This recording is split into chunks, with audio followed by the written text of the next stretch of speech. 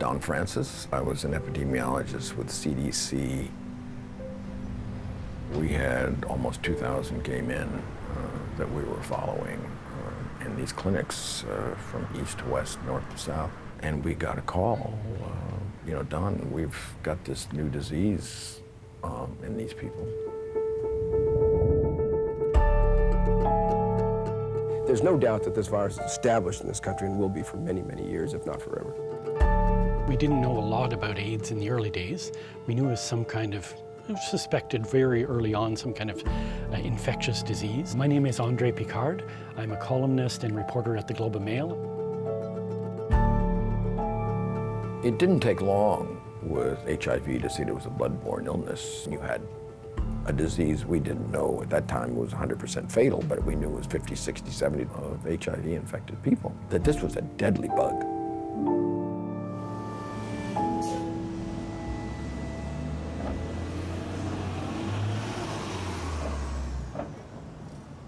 We knew it affected gay men principally, but very quickly we saw that it was affecting other communities, high-risk communities, Haitians, drug users, hemophiliacs. Growing up with hemophilia meant a lot of time in the hospital, and there was no real medicine to prevent my bleeds. And by the time the late 70s and early 80s came around, they had developed a miracle drug that allowed me to inject myself with blood products that would allow me to lead a normal life. I'm Mike McCarthy. I was born a hemophiliac, and I got tainted blood in 1984.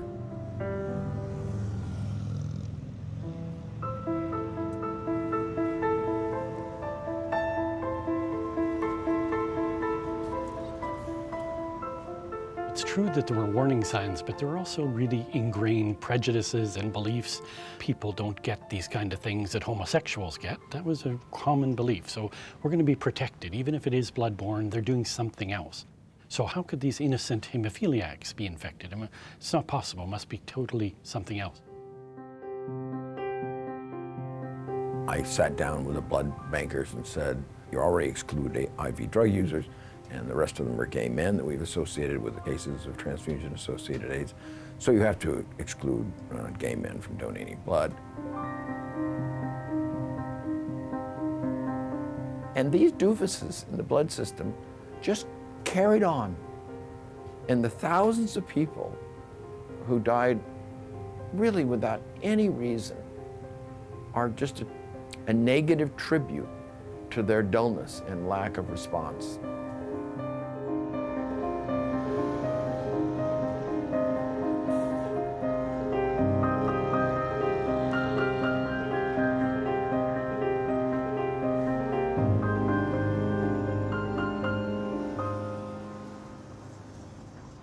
There was about 3,000 people that were infected with HIV through the blood system in Canada, and over 30,000 people infected with hepatitis C in the blood system in Canada until proper screening was implemented in the 90s. The manufacturers, many of which are for-profit corporations in the US, said, whoa, whoa, whoa, let's wait. You know, we can't just go stop collecting blood. This is really something that people need. We have to wait until we have more information. The Red Cross, even though it was a non-profit corporation in Canada, took a very similar tack. We don't want to scare donors off. That was the #1 fear, right? We're going to scare donors off if we talk about this mystery disease.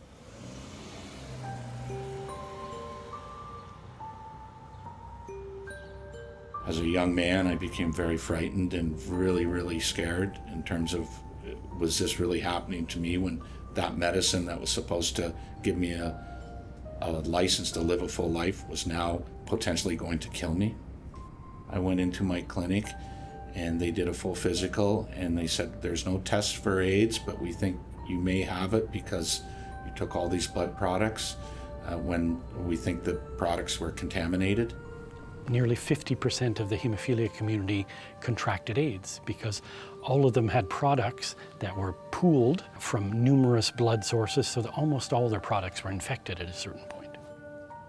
It was very much Russian roulette with very bad odds, probably not one bullet in the gun, but several. Not only was it god-awful, it was deadly, it was libelous, it was stupid. to this day, do not understand why. Why would you not essentially use the same logic you do for screening donors anyway to decrease the risk of hepatitis or whatever other disease we were screening with at that time?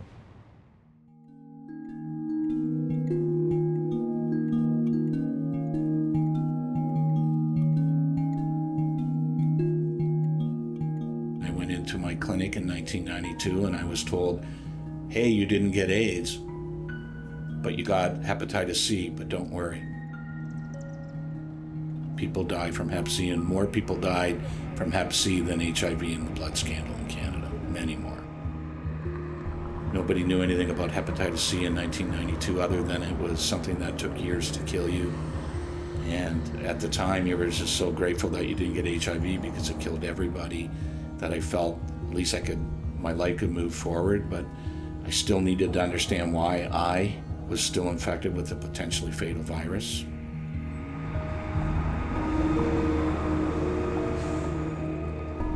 There's an instance in Canada where we purchased blood from a prison in Arkansas because of shortages here.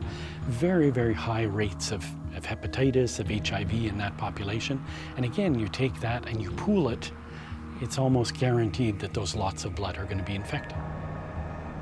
It was identified that I got some tainted batches from a prison in Arkansas that the government knew about and decided to allow it to remain in the system, and me and hundreds of other hemophiliacs paid the price for that. Our government, who are the regulator, understood that the manufacturer in Canada were using a blood broker in Montreal and buying plasma on the open market at the height of the AIDS crisis from the riskiest places on the planet and allowing it to be exported to Canada and to be manufactured into blood products that would be used by Canadians. The blood bankers were not change agents, and that's true in Canada, in the United States, and elsewhere. And the regulators were really blood bankers regulating blood bankers, because why would you need regulation in blood banking? These are good people trying their best. And as a result, thousands of people died around the world.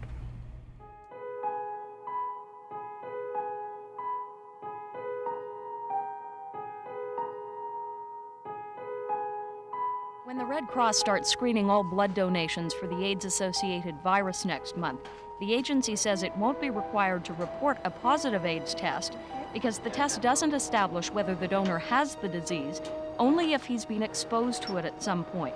If a person has a positive test, some people will immediately shrink away from that person. That's the first and most obvious thing. It is possible that it can influence their employability. It's possible it can influence their social lives. The real problem in addition to the Red Cross's attitude of, really denying that this was a problem, was a lack of regulation.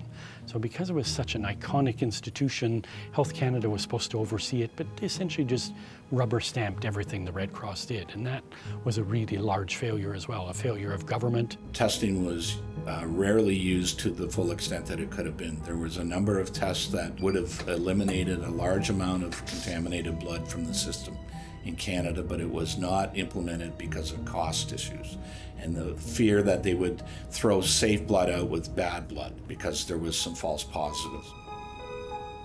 They didn't implement a tool that could have reduced the risk for Canadians, and it proved to be a fatal decision for people that relied on a safe blood product or a transfusion. The confidence in the blood system had plummeted. There was a lot of pressure to get at some answers so that there could be more confidence in the blood system. It took a lot of public pressure to ask or demand the government to enact an inquiry. Good evening. The victims of Canada's Tainted Blood tragedy will have their day in court. Tonight, Ottawa and the provinces have announced a full-scale judicial inquiry into the country's blood supply in the early 1980s.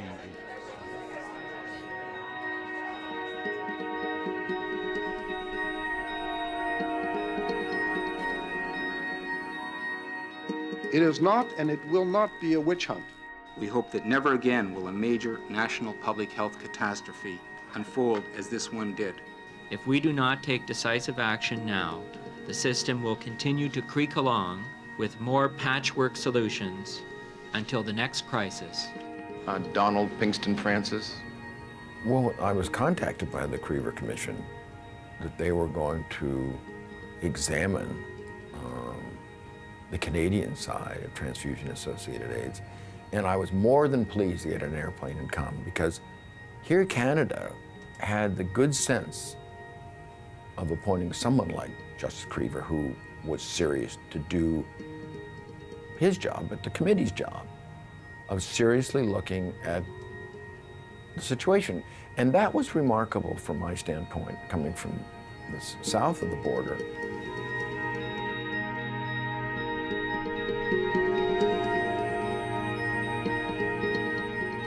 I ask again, will the government dispel the appearances of a cover-up by giving Krever all the information he needs to get to the bottom of the tainted blood supply? You just get...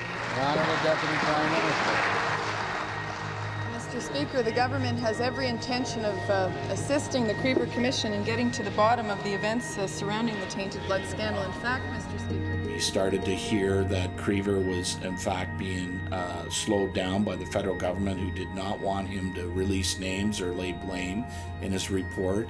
Mr. Speaker, my question, why does this government place cabinet secrecy ahead of the national interest in health? Why does it place the political security of Liberal politicians ahead of the security of Canada's blood supply? The Honourable Deputy Prime Minister. First, Mr. Speaker, I categorically deny the claim of the honourable member, and in fact, Mr. Speaker, the former... We kept hearing the Red Cross refusing to apologize.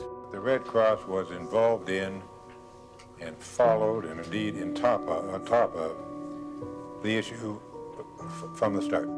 I don't see the effort here of adjusting to the AIDS epidemic at all.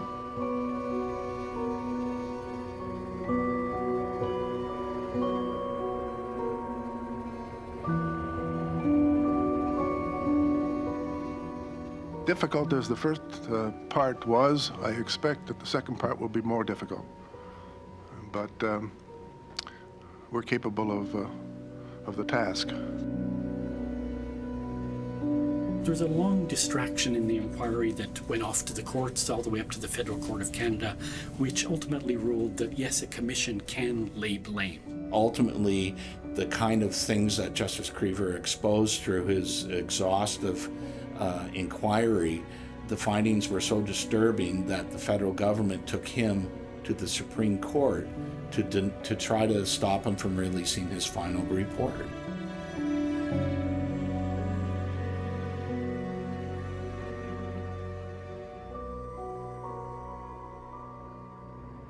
With his report, he Kreverized the healthcare system in this country, and his principle was, you don't wait for the body count, you act on the principle of safety first. He made his first recommendation about the victims, about how they needed to be supported and they needed to have retribution or financial support for what had happened to them.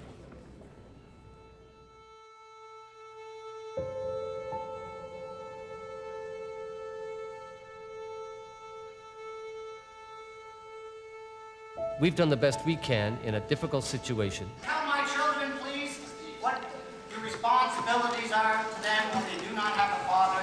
Get back to the drawing room, because this does not cut it. This is exactly what we've been hearing about for the past 2 weeks. The government arbitrarily decided who would get help, and it would be those people that had the greatest opportunity to win a lawsuit in the court of law. When we chose the period of 86 to 90, we took the best scientific medical data that was available to us. You should be ashamed! I've explained the rationale. All of us agree that's the approach that should be taken, and that's the approach we've taken. Thank you very much. Thank you. I'm sick. I am dying. I got a little boy at home, and I think this is absolutely outrageous that Canadians have to be treated in this manner. I felt abandoned. I was before that arbitrary date of 86 to 1990. I got prison blood in 1984. That was egregious misstep and bad decisions by government. I'm not sure that the victims of tainted blood could ever get justice. What was done to them was horrific. The failings were massive, and multiple parties failed time and time again. So I don't know if there can ever be justice.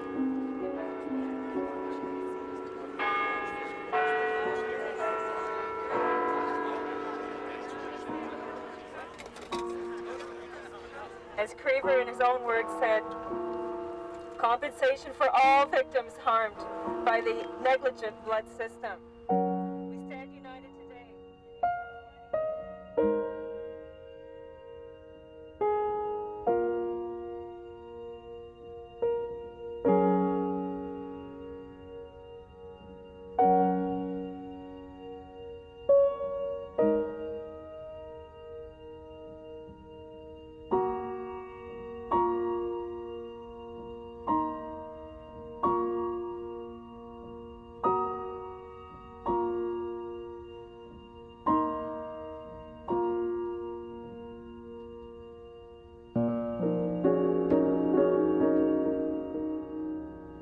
Tainted blood victims basically took the bull by the horns and showed the Canadian public, and certainly showed the Canadian politicians, that sometimes when you make the wrong decision, it doesn't go away. And you can't put the coffin lid on it and say that file is closed, because it's only closed when there's justice for all.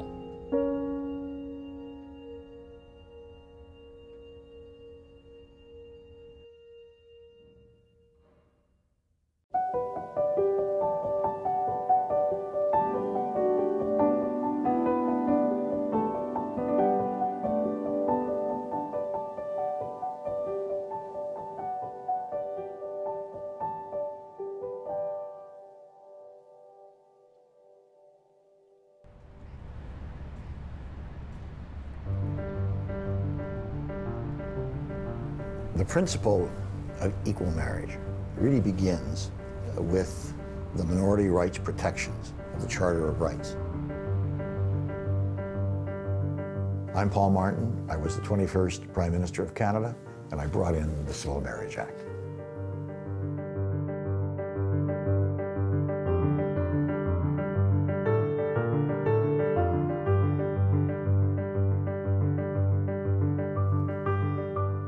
Well, the MNH case was foundational to the struggle for equal marriage.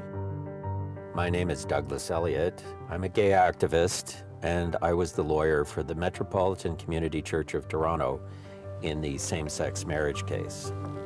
Good afternoon, my lords and ladies. My name is Douglas Elliott, and I represent the Foundation for Equal Families. Along comes M versus H, and a very young but very talented young lawyer named Martha McCarthy, who was hired by M to seek spousal support from her wealthy partner, H. M was penniless. This issue is a political hotbed in which the stakes run high. The discriminatory treatment of gays and lesbians must be stopped, and no one apparently is going to do that but this court. Thank you. The Supreme Court of Canada, in an 8-to-1 ruling, said that common law couples' rights and obligations had to be extended to same-sex couples. That really propelled us almost to marriage. They said in the decision, we're not deciding marriage.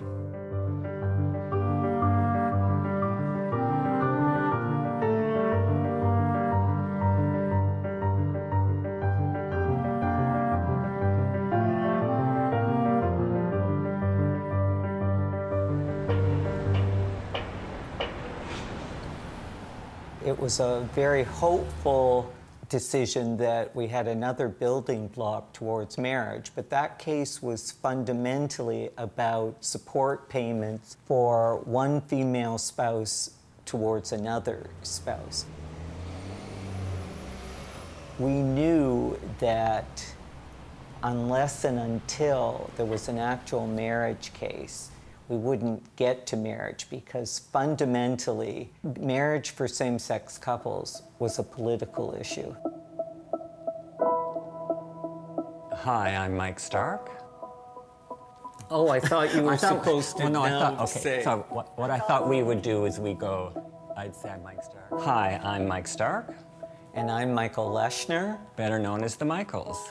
And I'm let me just stop you. If I say I'm a retired lawyer and gay rights activist, it then kind of, doesn't it give me a power imbalance that Mike doesn't have? I don't think so. Okay. I'm a retired assistant Crown attorney and gay rights activist.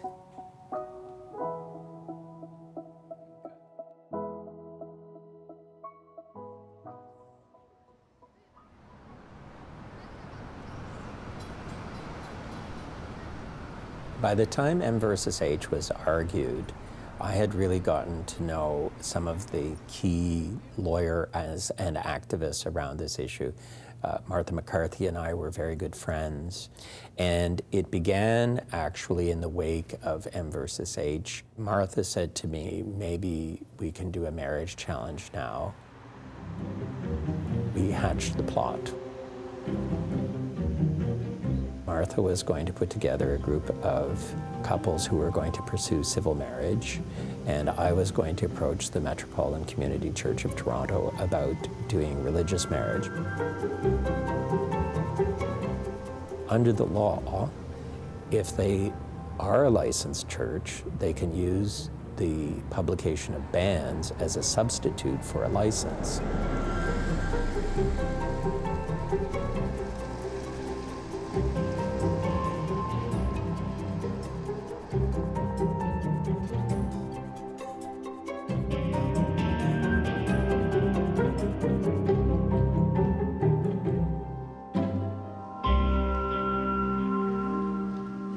My name is Brent Hotz, and on behalf of Metropolitan Community Church of Toronto, we welcome you to our service this morning. We hope that you'll A lot of the opposition to same-sex marriage has been religious, so to think that you could actually use religious means to have in the church a same-sex marriage, I think was, pretty good on their part. But we knew that it wasn't going, that wasn't going to be the end of the story. It was just kind of an interesting twist. I published the bans of marriage between Kevin Barassa and Joe Varnell. If any of you know of any legal cause why these two persons should not be joined together in holy matrimony... We did this announcement that we were doing the bans, and we were so shocked the first day. No one objected. I'll admit I had a tear in my eye. I was so surprised. There was kind of a sharp intake of breath, and then this huge round of applause, thunderous applause. People were so happy that there was no objection.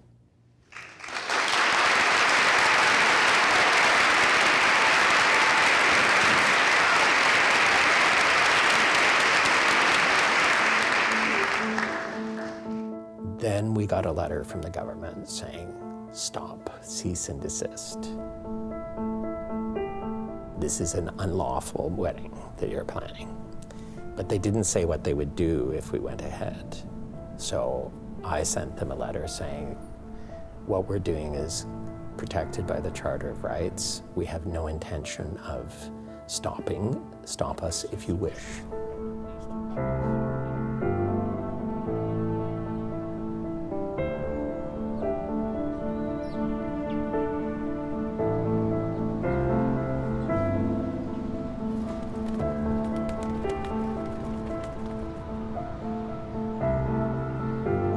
January 14th, 2001, a day I shall never forget, and I hope Canadians will never forget. I remember going to church that day in the morning for the church service. And there were mounted police, there were a lot of police, there were protesters wearing devil masks and with homophobic slogans on them. There had been a bomb threat. There had been death threats against Brent Hawks, our pastor. He was wearing a bulletproof vest. There were, the police tactical squad was secreted away in the basement of the church. We had used high security to get the couples there that day, and Brent. Brent didn't think he was going to live out the day. He's admitted that since. He called his family and said that he loved them and that they might not hear from him again.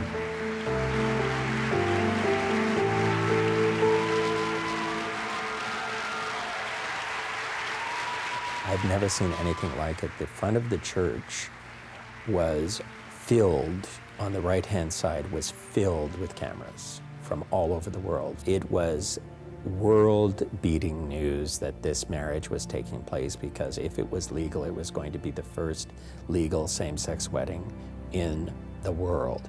We were all really, really conscious of the fact that this was an historical moment. Welcome all of you, and in particular, we welcome many special guests who are here with us today. Anne, I take you to be my lawfully wedded spouse. Joe, I take you to be my lawfully wedded spouse. To grieve with you in sorrow. Grow with you in love. Throughout our lives together.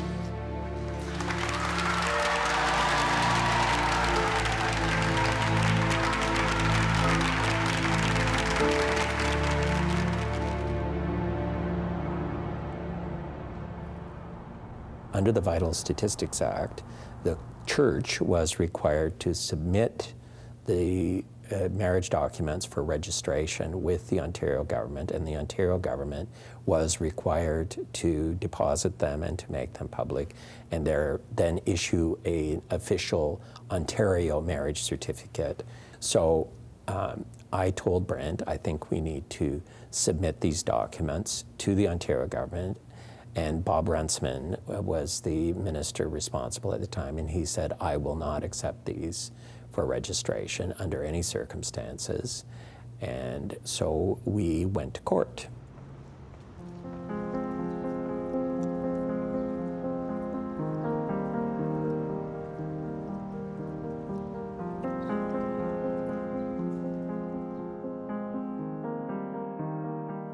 It was fundamentally important that our freedom would come from the court, that would change the law, and because the law trumps Parliament.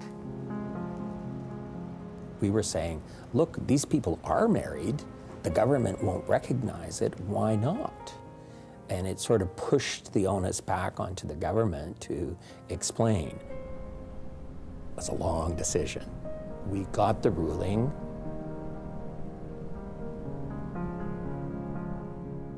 As I read each one, it dawned on me that the collective decision was, we won. And I looked up at Kevin and Joe and Brent, and I was shaking, and I said, we won, we won. And they were ecstatic. Everyone was ecstatic.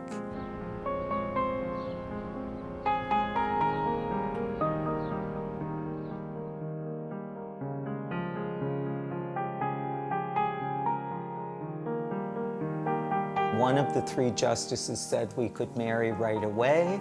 Two of the others said, no, we're going to give Parliament 2 years to change the law. So that's a pretty resounding victory. So we took the opportunity, and Michael proposed to me. Publicly. We didn't do anything in those days that wasn't public. But, you know, what I thought was very important at that moment, and I guess it crystallized in the public's mind, is here was a court decision. Here were two men who had been together since '81 who couldn't marry, where one of them turns to the other and says, will you marry me? And Mike said, of course I'll marry you.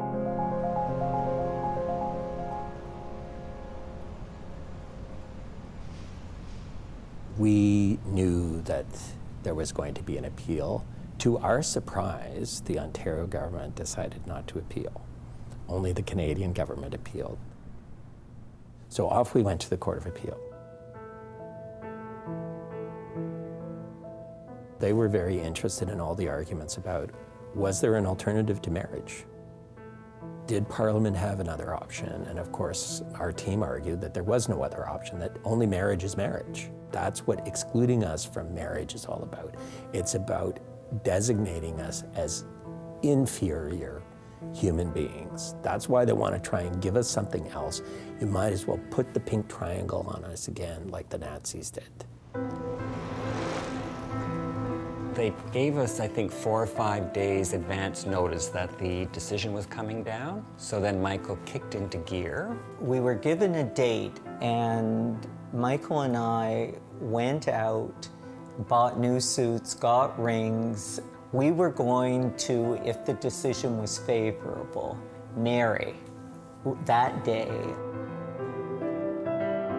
And of course, on June the 10th of 2003, we got the decision. Decision day, June 10th. So Michael and I grab our suits in our little suit bags, hop on the Bay Street bus, and take the bus down to City Hall, and that's where we pick up the decision. And we won.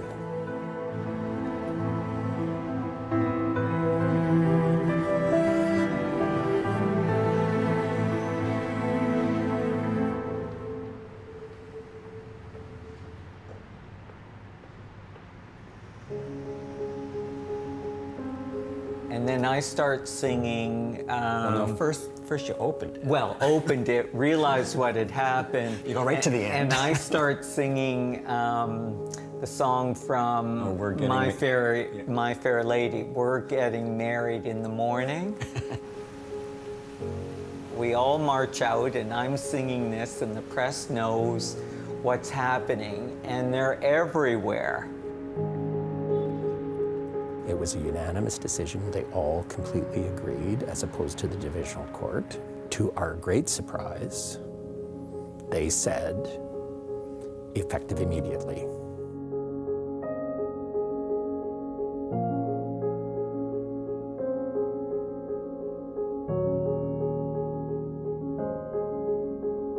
With this ring, I join my love with yours in marriage. Yeah, it was an amazing, euphoric day. And it was like, here we are getting married in front of... A few lawyers. Yeah, but we're getting married really in front of... ladies. Getting married in front of the press. I mean, you've got like, you can't even imagine like all the cameras set up. I love the fact that the cleaning ladies, who I had known for years, were there, and they were clapping, and it's so primal an issue. You realize marriage is something that everyone understands from whatever culture, from whatever part of the world, and they would look at us and they just saw two happy people. It wasn't a local story, it wasn't a provincial story, it wasn't a national story, it was a world story.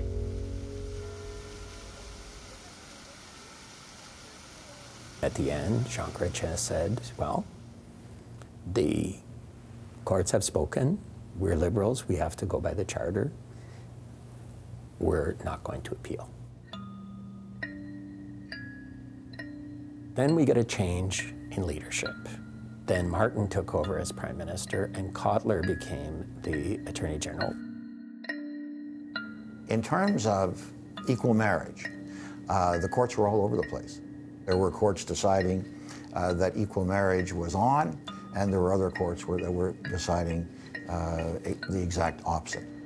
But after a period of time, one court, that is to say, Ontario having decided in favor, then you had both Ontario and Quebec supporting equal marriage, and that was very important. And it was at that point that the government then said it was going to make a reference to the Supreme Court of Canada in order to determine that same-sex marriage was in fact constitutional. God's way is clear. Marriage is for one man and for one woman. This was a huge social debate while this was going on. Everywhere you went, everybody was talking about it. Everyone. Each of us is here today because we believe that all love is equal. and all love is worthy of respect and recognition.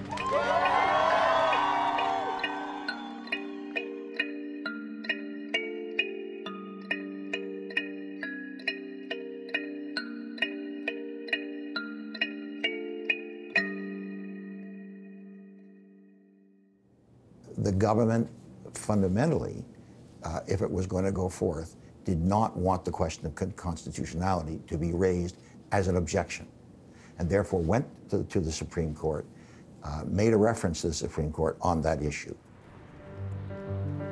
They went to the Supreme Court of Canada to ask questions that they wanted the Supreme Court to answer, that everyone knew what the answers would be in advance, but it bought them time. The Attorney General of Canada is attempting to get a decision, which he calls an advisory opinion, which he will then use as a kind of a battering ram against members of Parliament. It is a political move.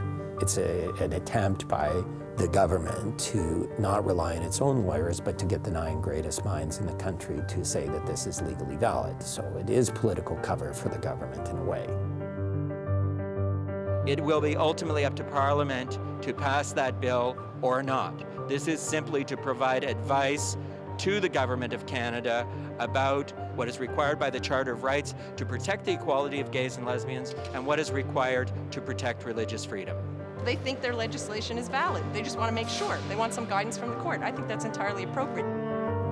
It was the most strange and amazing hearing I've ever been at.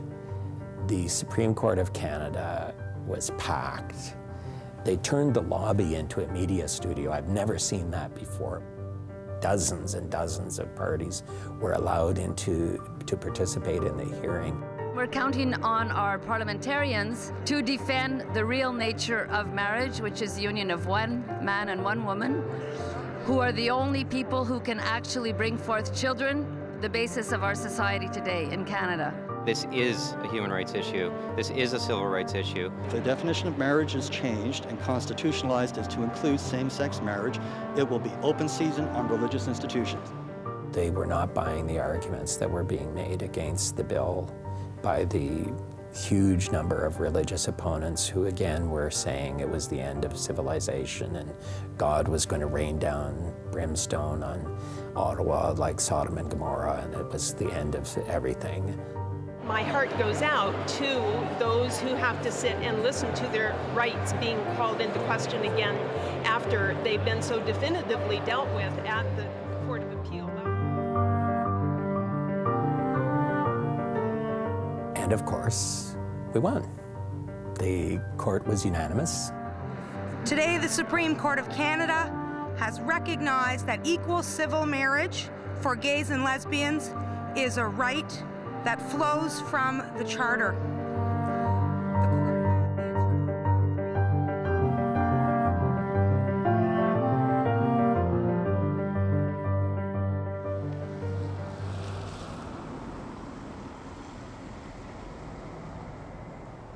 We had the right to say that the marriages performed on January 14th, 2001 were the first legal same-sex marriages in the world.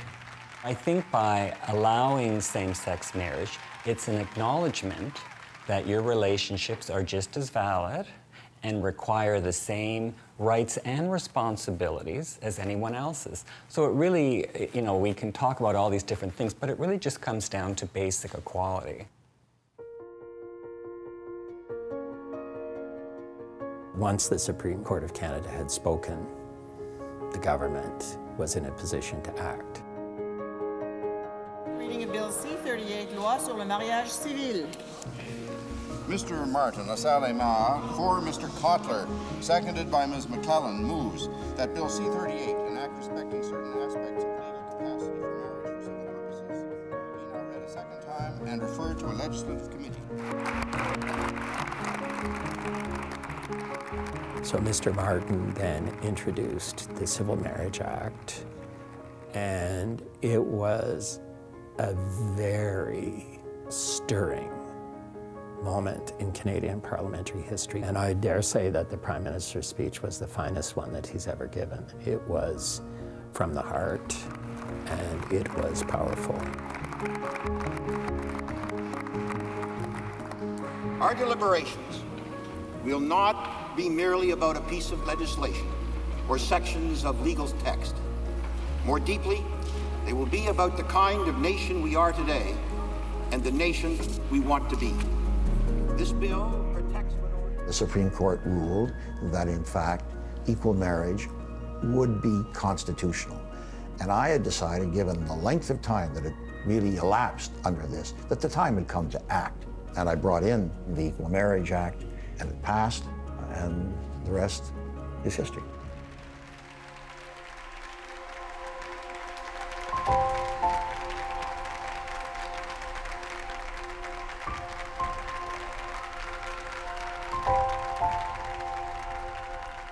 Same-sex marriages are real marriages. They're not pretend marriages. They're real marriages. I am very proud of the Civil Marriage Act. I'm very proud of it for the reasons which I have stated. But it is not my legacy. It's Pierre Trudeau's legacy, because he brought in the Charter of Rights. And I'll tell you who else's legacy it is.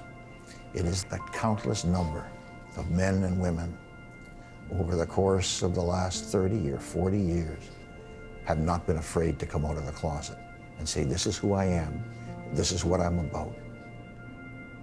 The public would say, oh, you're so courageous, you're so this or that. And I think the public realized the only self-interest we had was that we loved each other, wanted to marry, and live our lives as best we could. We also wanted to make this world a better place for people coming up. Even to this day, 14 years later, we still have people who will stop and say, are you the Michael? And they'll say, thank you. The people of Canada have worked hard to build a country that opens its doors to include all, regardless of their differences. If we do not step forward, then we will step back. And if we do not protect a right, then we deny it. Together as a nation, together as Canadians, let us step forward.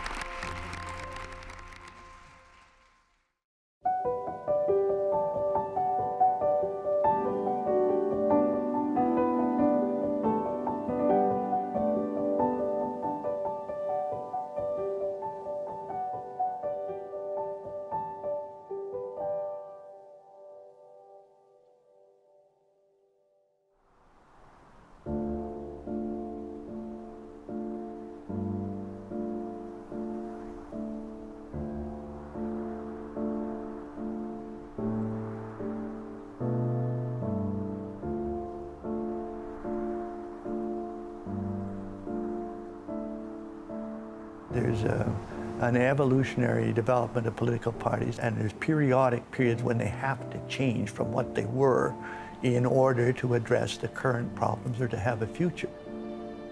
My name is Preston Manning, and I was involved as a founder of the Reformed Party of Canada, the Canadian Alliance.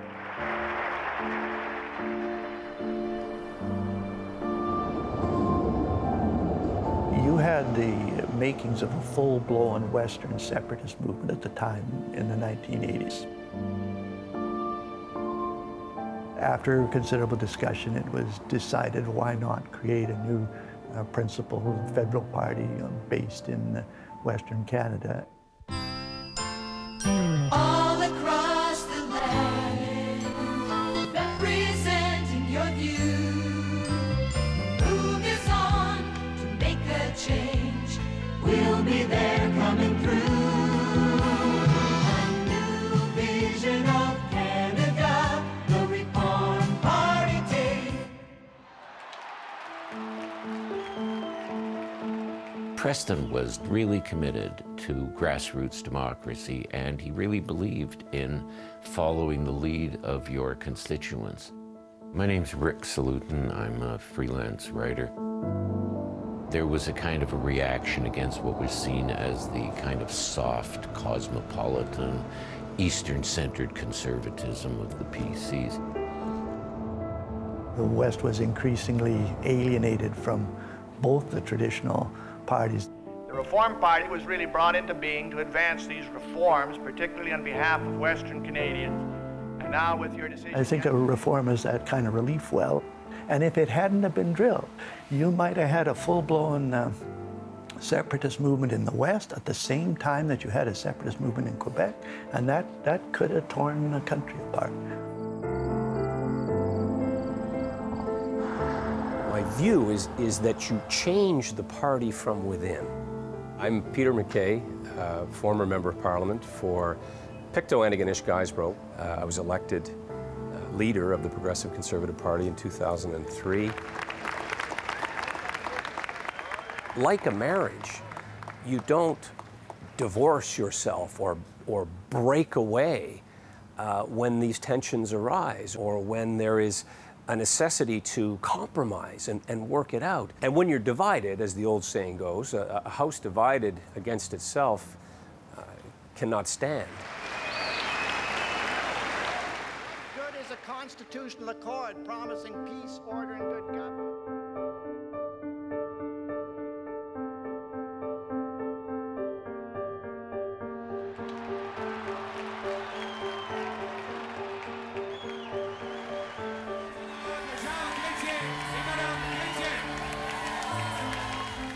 Vive le Canada! Merci beaucoup! By taking apart the old Progressive Conservative Party, that you had this vote-splitting phenomenon. It was the 1997 election, and we got a few more seats, became the official opposition, but the vote-splitting was still a problem. So now you've had vote-splitting in 1993 that handed things over to the Liberals, had vote-splitting in 1997 that handed it over to them. In the election of 2000, we found ourselves again, coming out much short of where we wanted to be. The party just barely maintained status within the House of Commons, and Mr. Clark made the decision to leave. After the decision of Joe Clark to step down, there were a few of us in the caucus who made the decision to run.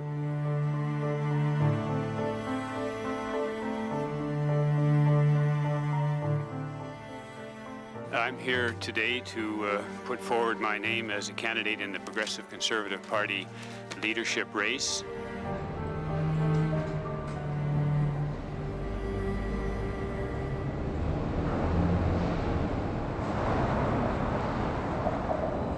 We raised a question with the Reform membership, and it was very important that this be done incrementally. We didn't say, let's go and join the PCs. It said, can we set up a committee to investigate if there's some common ground between ourselves and some of these other conservative-oriented people.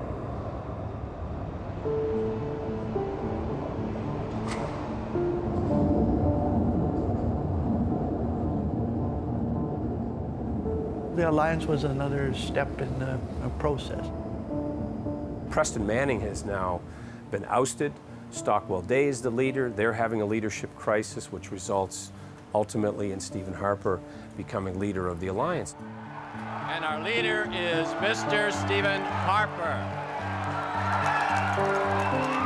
The Canadian Alliance is strong, and that the Canadian Alliance is here to stay.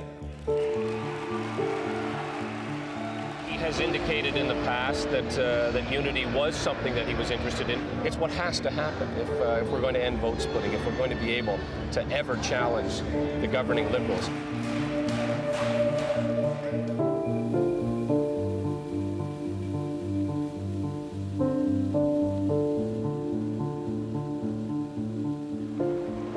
And welcome back to our continuing live coverage we've been watching here on CPAC of the Progressive Conservative Party Leadership Convention from the Metro. The convention did have a kind of schizophrenic quality.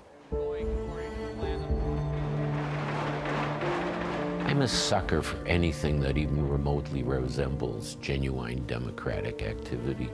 And so I like those kind of ragged conventions where stuff happens that you didn't know. I went there to win. I didn't go there to forfeit what I felt was an important contribution that I wanted to make to public life. I wanted to lead the party. Going into the convention, it was clear that nobody was going to sweep the other side away. You weren't going to have a big first ballot victory. So there was going to be some horse trading. There was also this huge elephant in the room around, we're still split. We're still a divided conservative movement. Are we going to try to reconcile this, or are we going to go it alone? Combining with the Alliance or with the Reform people was not a major theme with that party. They thought they were going to keep it together with themselves. So as we got the second ballot results, you see Scott Bryson pulled 18.1% of voter support, and he was eliminated because he finished fourth in the balloting on that ballot. Went immediately back up into the stands, back into a corner, was surrounded by his people, including former Cabinet Minister Barbara McDougall, where they spent that 40 minutes in conversation. And then he took some cell phone calls. We understand that one of them was to Peter MacKay, the other one was to Jim Prentice. There was a lot of speculation about which direction he was going to go, and of course when you're trying to track that. They did the usual back and forth. I think Scott Bryson went over to Jim Prentice, who I think had led on the first ballot. And, well, it's not going according to the plan that a lot of people had predicted for this convention. We are headed to a third ballot, and it is now a contest between Peter MacKay as the front runner, David Orchard, who held his own in second place again, and now Jim Prentice. The question being, how many supporters can Scott Bryson deliver to Jim Prentice? And that's what he had been busy doing immediately. I've been talking with the Orchard people for several days. I've been speaking with them. Bryson has brought enough people to Prentice to put him ahead of Orchard. Orchard's the bottom man. Peter MacKay, 1,128 votes. David Orchard, 617 votes. 617 votes. Jim Prentice, 761.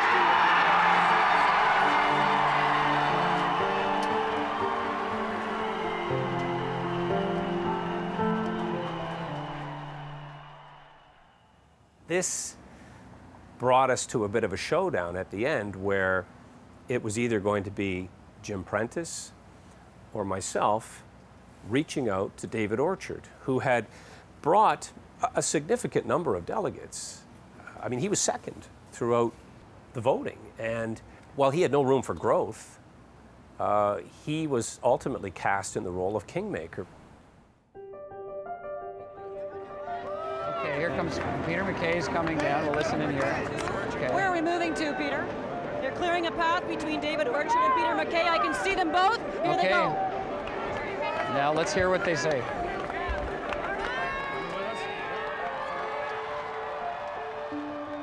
Well, there's Jim Prentice, and I think Jim Prentice has just realized that. Well, it's very good. We're walking out of here together. All right, well, there it is. That seals it. David Orchard has joined Peter MacKay. I wound up in a negotiation with David Orchard. David Orchard was similarly negotiating with Jim Prentice, who was now backed by Scott Bryson. How do I know that? While I was speaking to David Orchard, his phone rang, and it was Scott Bryson calling on behalf of Jim Prentice, offering him a deal. That deal was identical to the discussion that we were having.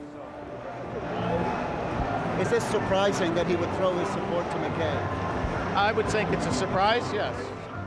Peter, I guess, went up, or David went up and had a chat. They were in these bleachers that they had, and they made some kind of a deal.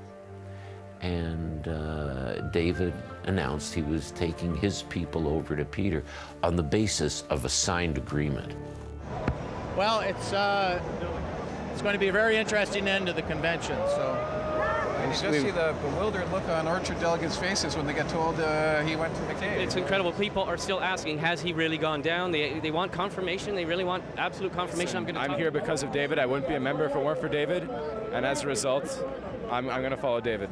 Okay. We need to trust that our leader, who we know to be very reflective and intelligent, we believe that he can make a decision. What did you promise? David and I have discussed how we're going to move this party forward. We have an understanding here that's going to be, in my view, good for the country and good for the party.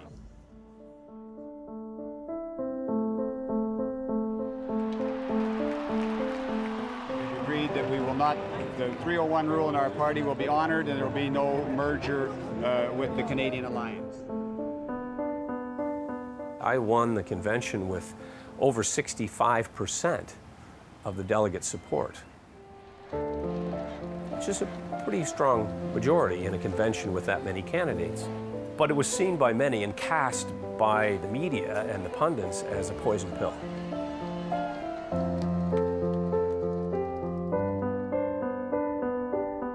What an incredible exercise in democracy this has been today.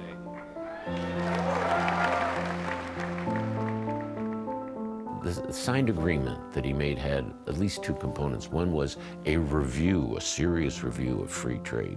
The other was a solemn promise from Peter MacKay that the PCs, his conservatives, would never, at least in the foreseeable parliamentary term, merge with the right-wing alliance.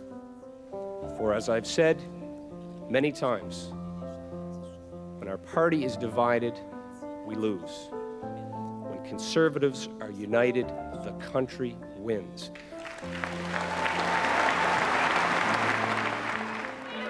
What about that impression that a lot of delegates have that you sold out, you made a deal with the devil just to win? Well, those are inflammatory words. I don't see that at all. I mean, and what does it say about the issue of working with the Alliance? What kind of promise did you make on that? There would be no formal merger of parties. This was described as the deal with the devil. It was Faustian. It was epic, the betrayal of the membership by me to have locked arms and won the leadership. And I don't want to sound defensive about this, but every leadership in every party in the history of Canada happened because of a deal. Here on CPAC, there sure were a lot of questions about the deal with David Orchard. So is it David Orchard devil or David Orchard king? We're not going to join the Canadian Alliance. We're not going to merge. We're not going to have You joint. just heard Mr. MacKay said he's not against pursuing discussions and talks with the Alliance. He's going to talk with everybody. That's not language you use. He said he's going to talk with all parties, and that's wonderful. What we've said is there will be no merger, no joint candidates with the Canadian Alliance. I was later savaged as the only one that would have signed an agreement with David Orchard. And I just took it rather than said, well, hold on a minute. These other guys were similarly prepared to sign anything and more. And that's all I'm going to say about it. Who called first? Mr. Prentice's people called first. They called you first, and you said to them, I will come. Did you say I'll come to you on these terms? No, I said, this is what I want. I told them right out front, this is what I'm putting out to everybody. The same arrangement. And Mr. Prentice said no. No, well, he didn't say no, but he quibbled. What did he quibble over? The deal was released. It was written down. That's what made it completely unusual. It was transparent. It was presented to the members and later voted upon by the members. I mean, politically, I was severely wounded coming out of that convention in such a way that, you know, ultimately my ability to lead the party was diminished.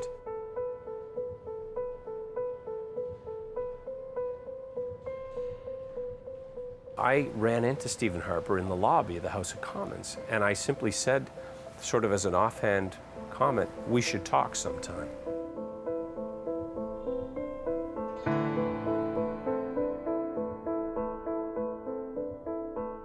Before I begin, let me just say it's a historic and I think very exciting day. Late last night, Mr. MacKay and I signed an agreement in principle to create a new political party, the Conservative Party of Canada.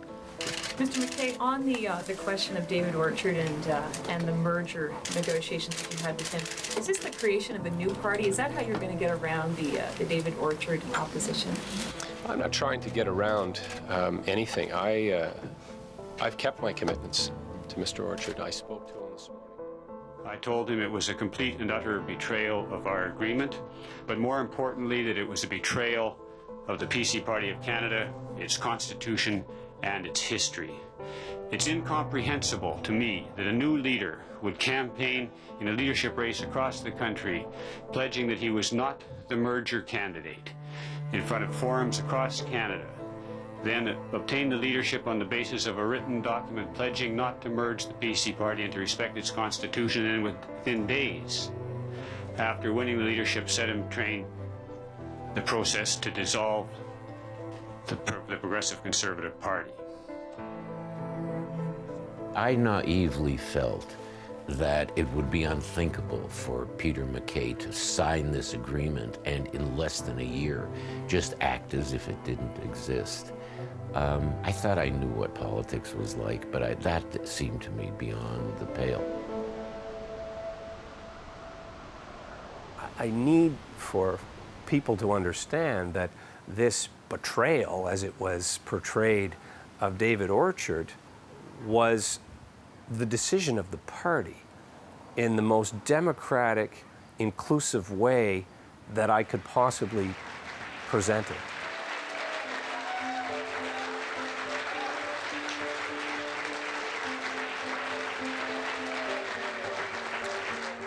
"90% endorsed the idea of merging. For we are joining today as equals with the Canadian Alliance. This is what Conservatives from across Canada wanted us to do."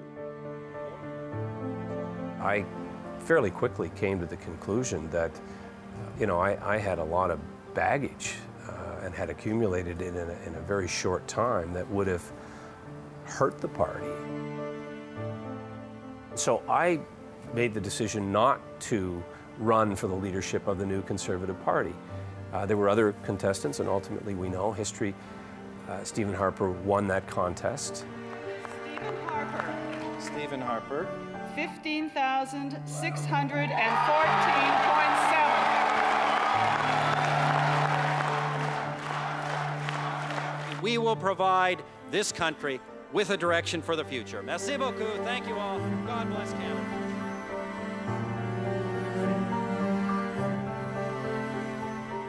I am not surprised that MacKay reneged and that he lied and then just went back on it.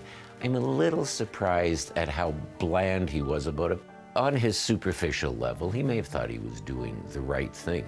What I find odd is that it didn't bother him a bit to reverse himself on a solemn, signed promise publicly. That says something about something that I don't quite understand. This wasn't about me at that point, certainly not. The importance of competitive democracy, the importance of party unity, and the vibrant conservative movement that I knew could and should exist in Canada was far bigger than any one individual. Thank you. Merci beaucoup. Tonight, friends, our great country has voted for change.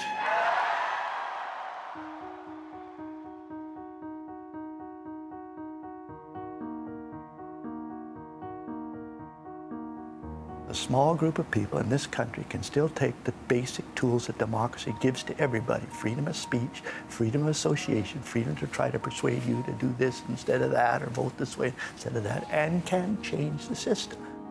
The New West is built on the principle of freedom of enterprise, fiscal responsibility, compassion for the young, the old, the sick, and the poor, equality of citizens and provinces, and democracy that reflects the common sense of the common people. That's right. The New West. That's right. They gave us a finger, Dennis. I think if we lost leadership conventions and went to something else, there would be a gap. I'm talking about the old-fashioned kind where they got together and horse traded and, wore stupid hats and people crossed the floor back and forth. You'd lose something. If people say, "What do you want written on your political tombstone?" I would say I'd put the country first.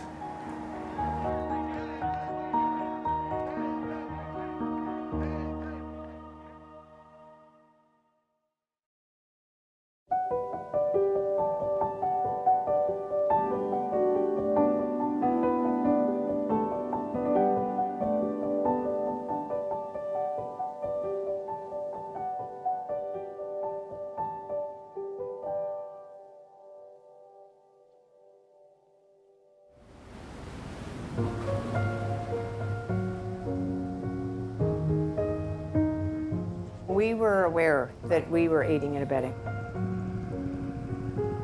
We all knew that, or sensed, it was probably illegal in Canada to have an assisted death. But it was absolutely not a concern at all. It was all about, she needed this, she wanted this, I'll help her do this. I'm Lee Carter. And I'm Price Carter. We're Kay Carter's daughter and son. She had been ill with spinal stenosis for a couple of years, and it got where she was really debilitated. She said to me, I want to ask you if you would take me overseas so that I could die with dignity.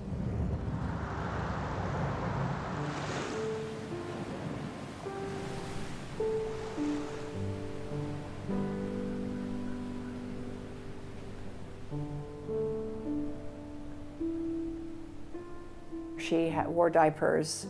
It was just an existence that she said, I've had a full life, she said, and I'm ready to go.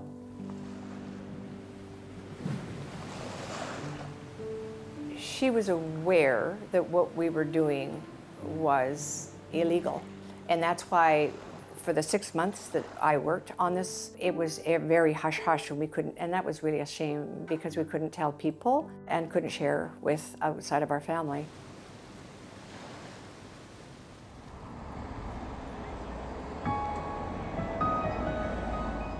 Palliative care can take care of most things, but it can't give you control. And that, in fact, is what the story of Sue Rodriguez is all about. Sue Rodriguez did have palliative care, and it was good palliative care. My name is Sandra Martin, and I'm the author of A Good Death. If I cannot give consent to my own death, whose body is this? Who owns my life? Back in the early 90s, when Sue Rodriguez was about 40, was suffering from ALS, nobody was publicly asking for the right to die. I mean, there were some doctors who were helping patients along, but it was the doctor's decision. It wasn't the patient's choice. And I think that that's a key issue in this story.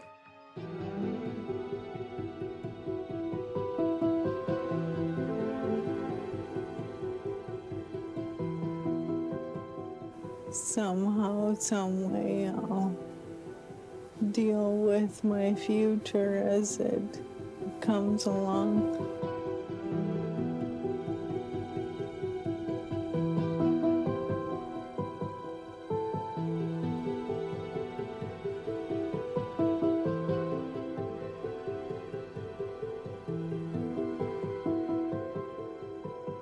Sue Rodriguez wanted to control her life and her death. And the problem for Sue Rodriguez was that she could die before she wanted to die, if she was willing to die by her own hand. But if she was going to wait until life was no longer tolerable for her, she was going to be so disabled, she wasn't going to be able to kill herself. She was going to need help. And that's why she went to the Supreme Court of Canada to ask for a medically assisted death.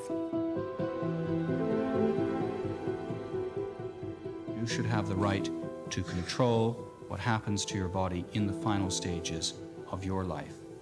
Are you not opening the door very wide to abuse, not out of bad faith, but abuse by people who want to do good? Surely the state should not have the right to impinge upon the terminal stages of a mentally competent but physically handicapped person's life, denying them the option of maintaining dignity when an able-bodied patient is able to make that choice. Thank you very much, my lords, my ladies. Thank you, Mr. Considine.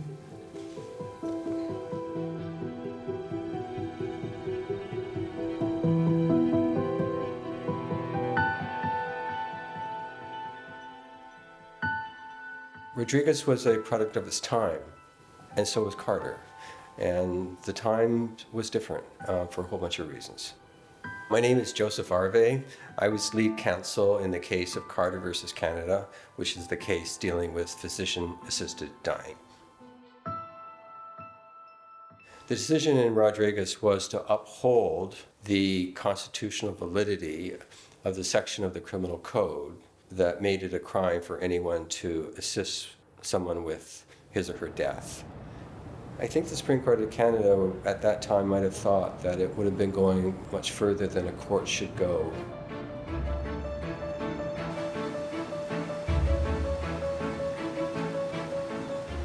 I was aware we were aiding and abetting, but it didn't influence my work in getting her there.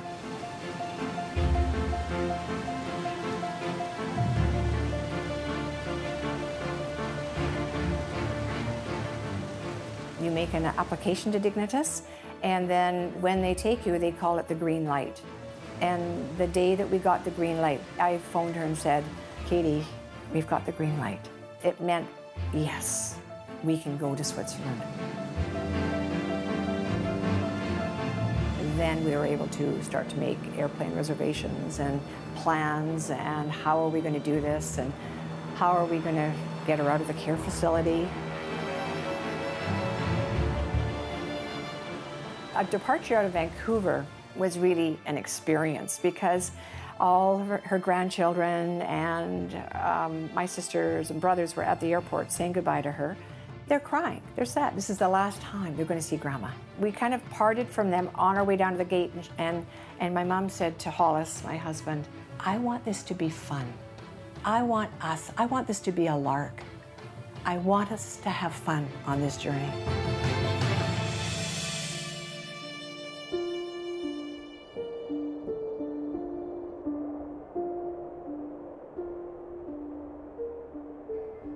Erica and Horst, a husband-wife team, were there. Erica kneels down, puts her hands on her lap, and she says, Kate, I'm so glad to meet you. I'm just so glad to meet you. And Kate, I'm so glad to meet you too. She was asked countless times, Kay, are you sure this is what you want to do? You realize that this, if you just do this and you do it, you will be dead. And her constant refrain was, I, Kay Carter, wish to die with dignity. She said, I've come halfway around the world. Let's get started.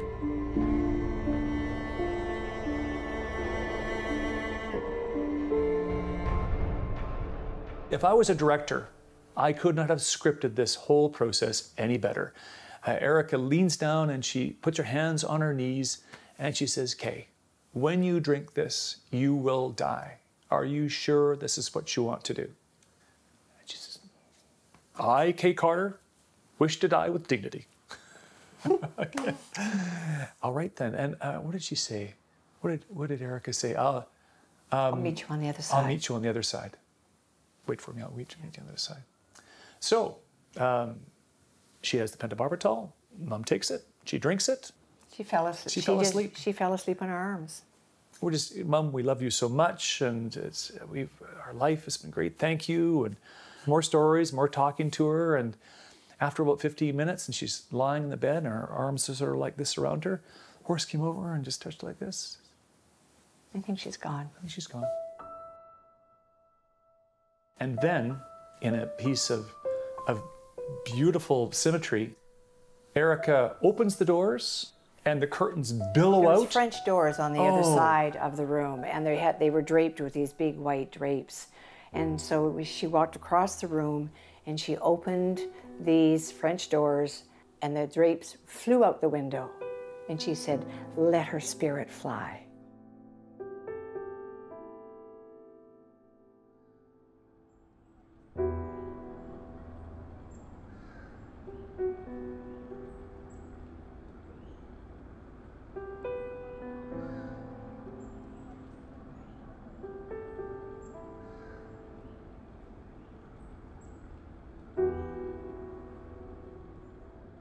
I was approached by BC Civil Liberties, and they asked my husband and I if we would talk to them about being plaintiffs in this case. And both of us went, of course we will. Why would we do that? Oh, it's just continuing what she had always wanted, that Canadians should have a choice in how they die. I believe that public opinion has shifted, that there was now a groundswell of support for physician-assisted dying that didn't exist back in 1992 or 4, whenever Rodriguez was decided. It became apparent that many people had to choose between committing suicide or asking family or friends to assist them with their death when they still were enjoying their life. Because if they waited too long to the point where life no longer had any value for them, or living was worse than death, then it would be too late. So they were being denied their own lives, the freedom to live their own lives as long as they wanted. And that was a very persuasive argument. We were able to establish that this law actually contributed to death. This law not only deprived people of their liberty and security of their person, but deprived them of their life. The BC Supreme Court decision, the trial of decision, came down on June 15th, 2012. So we were locked in a room for 2 hours reading this massive decision. It was like 400 pages long. And needless to say, we were ecstatic with the outcome.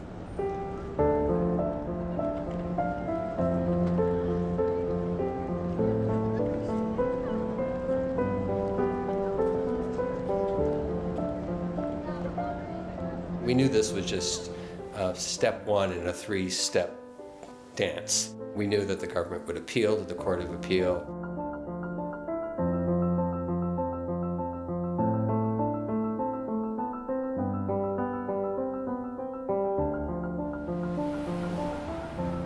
We were obviously disappointed in the decision of the BC Court of Appeal. When we started this case, we knew that it wasn't going to be over until we got to the Supreme Court of Canada.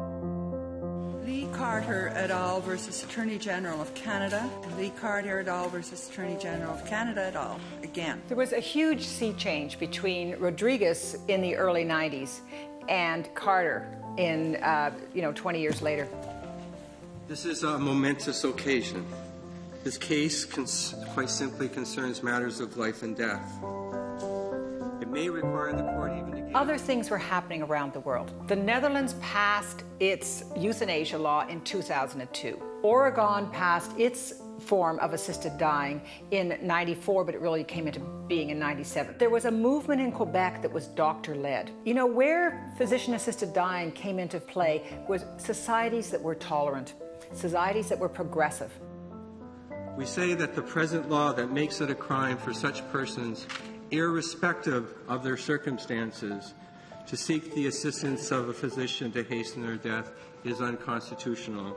And we also say that the law that denies those who are so physically disabled that they are unable to end their lives without assistance, as can any able-bodied person, violates the equality rights of the Charter. The Supreme Court of Canada has ruled in favor of doctor-assisted suicide for Canadians who are mentally competent but suffering what it termed irremediable illness. In a unanimous decision today, the judges ruled the criminal code provisions banning assisted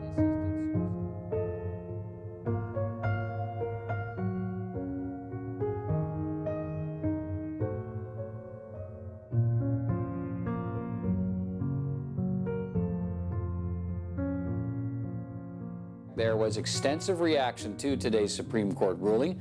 The Supreme Court of Canada confirmed that seriously and incurably ill Canadians have the constitutional right to choose physician assistance in dying.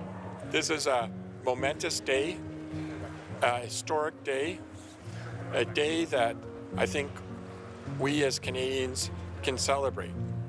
We now have... Now we knew we won. It was over, and we had accomplished what we set out to accomplish. And we are absolutely overjoyed by the court's ruling today. This is a tremendous victory for human rights and for compassion at the end of life. What this decision That's the only time I've ever seen all the lawyers weeping. They were so overjoyed. They came in the room, there was tears streaming down their eyes, and Josh said, "We won. We won everything. It was unanimous. We're standing today in memory of Gloria Taylor.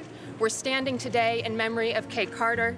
Today, with the help of BC Civil Liberties Association, her journey is complete with the Supreme Court of Canada decision granting Canadians the rights that she was denied.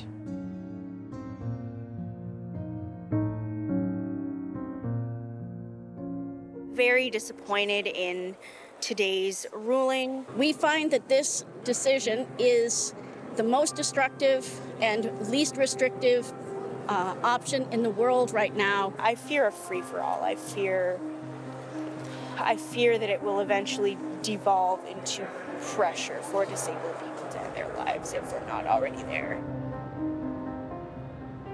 The Supreme Court of Canada indicated that any law should allow an adult who is competent, who voluntarily seeks the assistance of a physician in dying, should have that right so long as that person has a grievous and irremediable illness. Full stop. The court allowed Parliament and the provincial legislatures 12 months to enact new legislation. We intend to take the time to thoughtfully review this very important decision. There is a wide and obviously very emotional range of perspectives on this issue.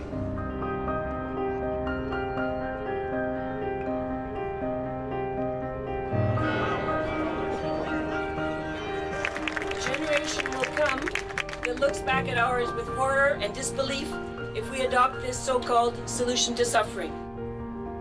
The bill has been introduced because of a specific requirement of the government to respond to a decision of the Supreme Court.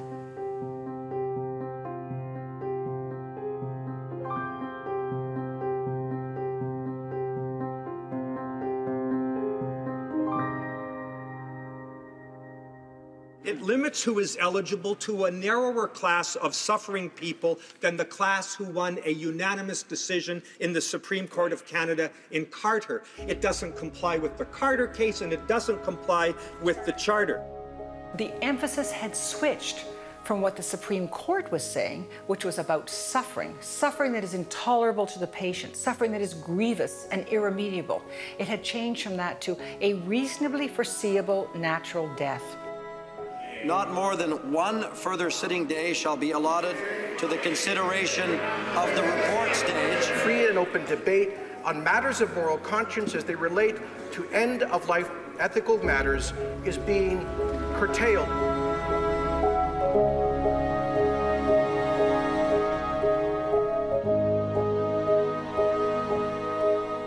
There's nothing in the Carter decision that talks about proximity to death. With great respect, Madam Justice, you make a political answer to a legal question.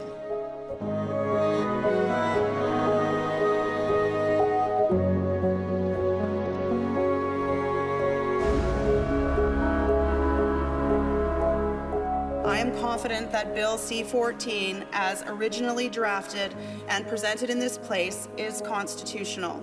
The Liberal government has crafted Bill C-14 legislation to be so restrictive that my own mother would be turned away.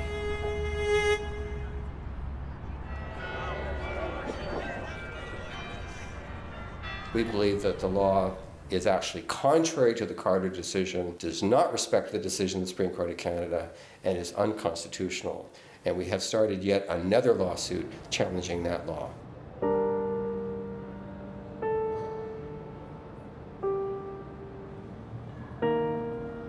You don't have rights unless you make choices and take responsibility for them.